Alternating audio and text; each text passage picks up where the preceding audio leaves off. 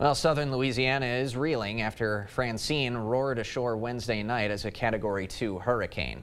Morgan City in St. Mary Parish received the brunt of the damage, with maximum sustained winds of 100 miles an hour. Officials are reporting significant structure damage along with fallen trees and power lines. Mobile homes had their roofs ripped off, and another neighborhood reported floodwater entering houses. As of Thursday evening, Francine has weakened to a tropical depression, spinning eastward across the deep south.